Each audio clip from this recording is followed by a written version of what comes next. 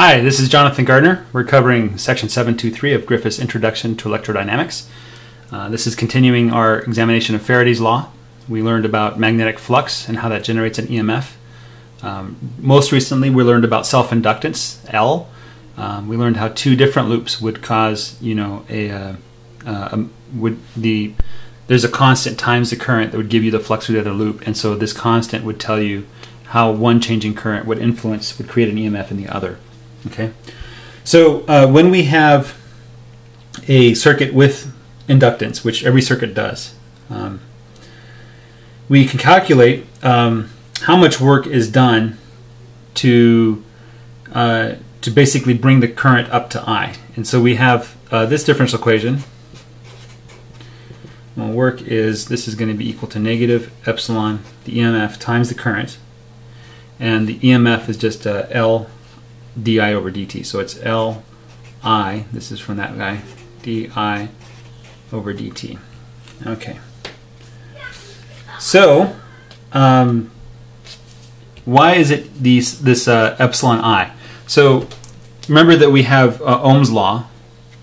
It says there's some force pushing the current through a conductor, and so it's just the force times the velocity, basically, of the charge. So that's all that really is. Makes a lot of sense.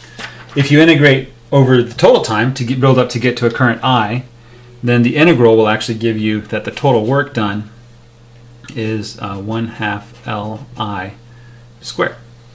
Okay. That shouldn't surprise you.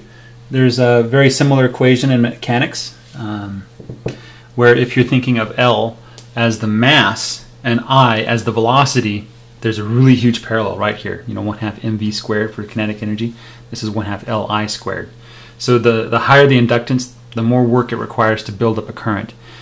The higher the current, it takes more work according to the square of that current to build up that current. So this is one of those equations you put in a box and you hold on to it for a very long time.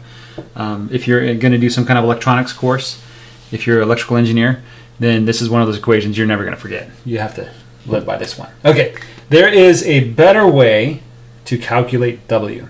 Oh, one more comment. So your resistance, you have a resistor in the loop, and this resistor just bleeds energy. It doesn't restore it. But when you have this current running through a loop with an inductance, okay, this is recoverable energy. Okay, so it really is like kinetic energy. Once that ball starts moving, when that ball slows down, that energy has to go somewhere. The same way here. If you're going to try to stop that current, there's going to be a force opposing you as you stop it, and it'll do as much work as there is in this formula here. Okay, so the flux phi through the loop is equal to Li. Okay, so the flux phi, this is a nicer way to work with this, is equal to the integral B vector dot dA vector over some surface. Okay, and B is just the curl of A, our magnetic vector potential friend. By the way, this potential might seem a little weird to you, but later on we're going to have some really fun potentials. We're just going to have a seriously fun time with these guys. And so applying Stokes' theorem, so we have some closed loop over the circuit of A vector dot dL vector. Okay, that was fun. So this was equal to Li. So we get Li is equal to closed loop over the circuit of A vector dot dL vector. Okay. And so the work, 1/2 Li squared.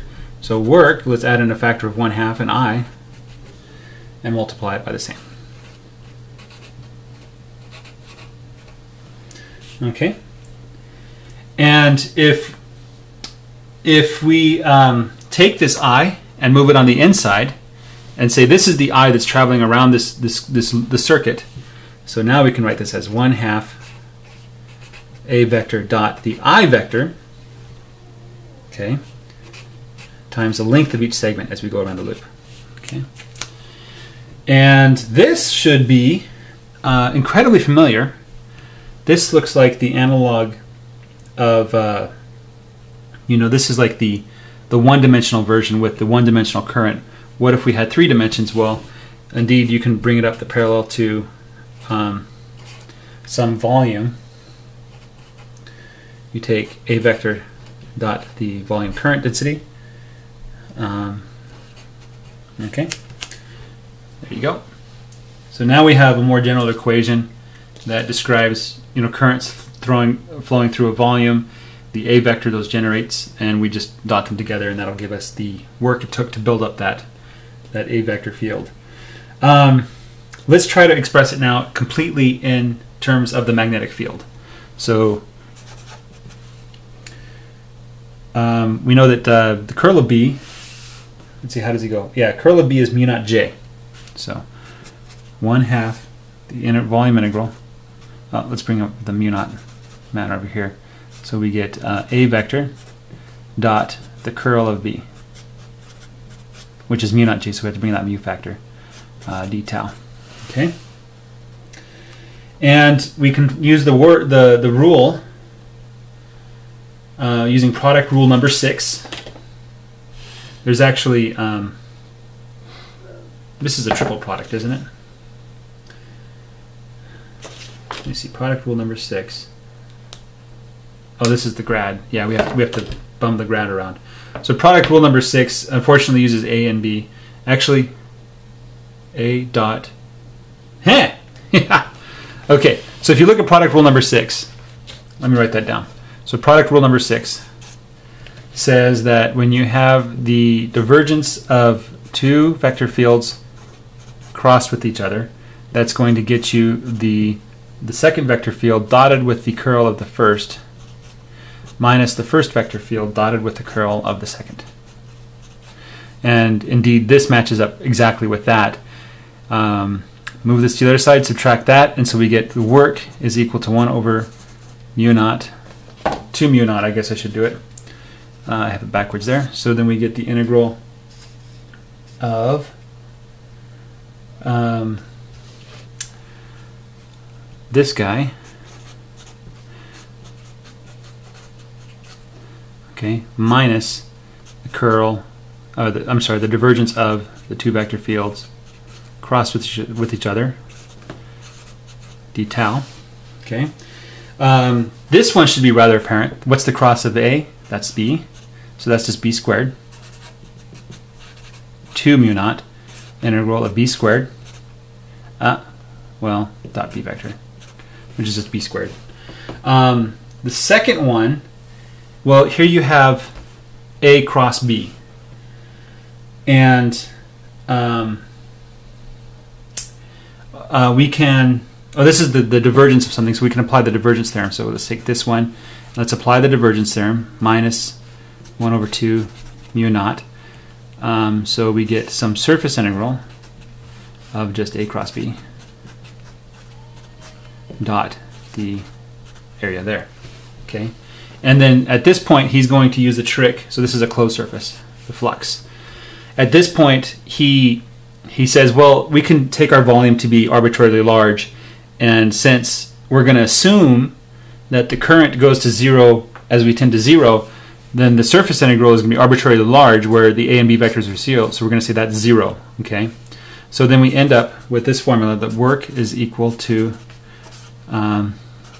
over all space of B squared d tau. So the work it takes to build up a magnetic field in space is just B squared times the volume. So that is how much energy is stored inside of a magnetic field. It comes directly from this. It really does. So now there's an interesting parallel, because you remember the work it takes to build up an electric field is just epsilon naught over 2 times the integral of E squared d tau. Okay, and we had this form. Where's the form that? Oh, this is the one I wanted to keep as well. This one's interesting.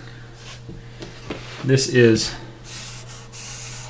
the vector potential dotted with the current. Well, in electrostatics, you had the potential times the charge density. And so anyway, very, very interesting parallel. So example 13 is up. Thanks for your time. Bye.